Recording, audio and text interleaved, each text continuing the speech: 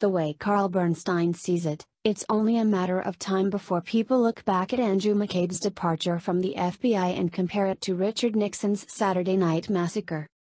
Bernstein joined CNN's Don Lemon on Monday night, where he was asked whether the FBI deputy director taking leave indicates a breakdown of America's institutions. The noted Watergate reporter not only answered in the affirmative, but he also blamed an obstructive, irresponsible, partisan gang in the House of Representatives for putting Trump's benefit above national interests.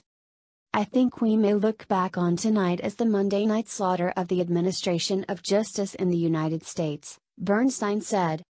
To this end, Bernstein warned that America is heading towards a constitutional crisis as long as Congress keeps trying to protect the president. If the facts are exonerating him, then he should be exonerated, but he is trying to suppress the investigation of the President of the United States, Bernstein said.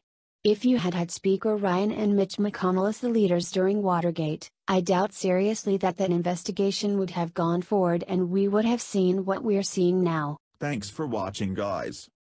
Subscribe our channel for more news videos daily and for what's viral today. Also turn on post notifications and don't miss nothing. A thumbs up really makes me blessed.